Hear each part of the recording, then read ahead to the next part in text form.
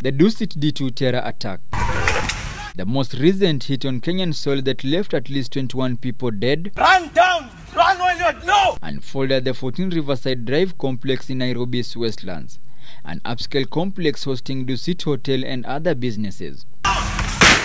It was around 2:30 p.m. on January 15, 2019, when an explosion was heard within the complex. Michael Mudavadi was there. As soon as I look out, I just see now the five guys, the five terrorists with the full body armor, the ammunition, grenades, strapped around them, and they're just shooting anyone and everyone in sight. It took him less than a minute to make a decision that would save his life.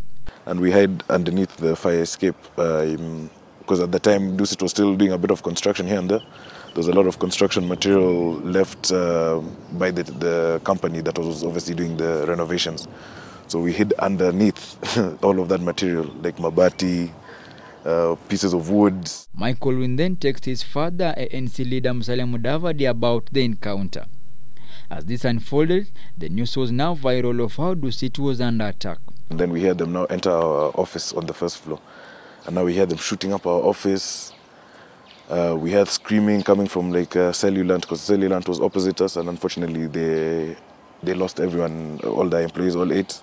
Security agents responded swiftly.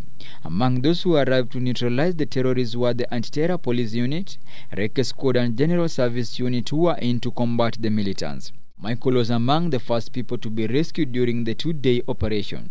To date, the memories of the attack are still fresh on his mind.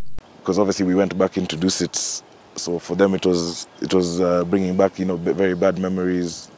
So a lot of them even quit.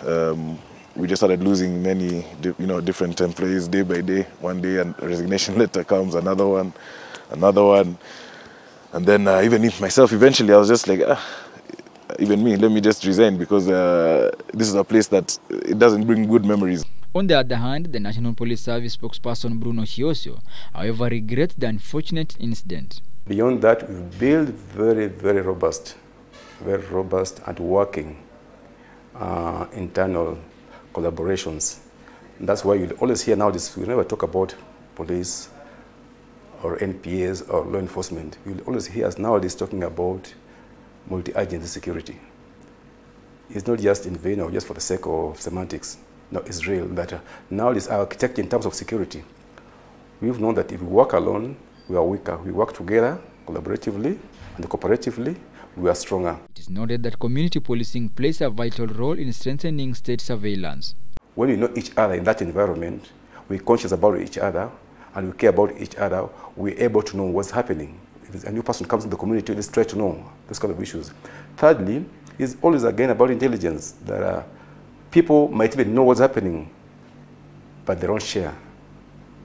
Let them know that security is not a policeman's security, it's your security. He also says the success on countering such events draws back on introduction of multi-agency approach in responding to such violent acts. Within these 2 years, maybe it's been radicalized and it's gone into some other pathway, just because we never kept in contact with him or with her. You see, that happened from Dusit. You've seen those kind of situations. Young people just left home going to look for greener pastures. They never came back home. Next time they are seeing on TV, they are part of the terrorist people. All said, the country has remained unbowed, but Kenyans are reminded to be the first actors when it comes to securing a nation. Franklin Wala, K24 TV.